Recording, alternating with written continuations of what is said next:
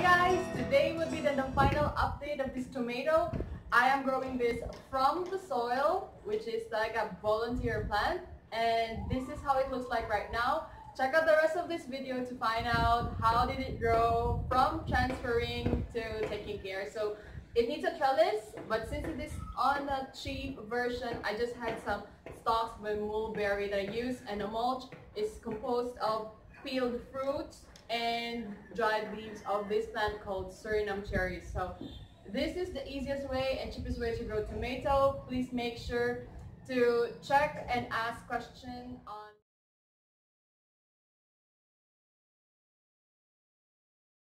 So hi guys, today we will be transplanting this volunteer tomato. This grows to my empty pot, and then we will transplant that one here.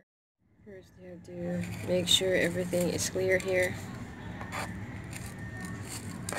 but you have to be very careful because it's towards the edge. So, and then we're gonna transfer that here.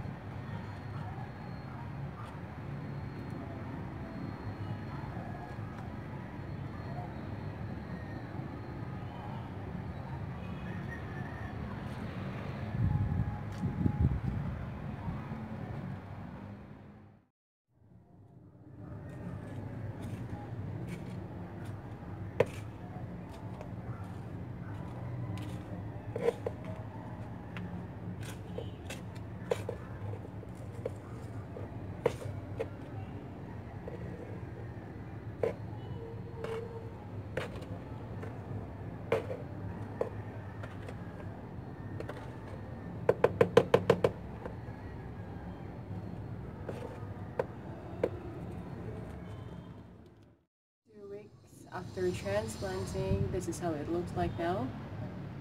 It has some little fruits, and the mulch that we had, which is the mangosteen peels, are still here intact, and the pepper rose also surviving. So this is 2 weeks after.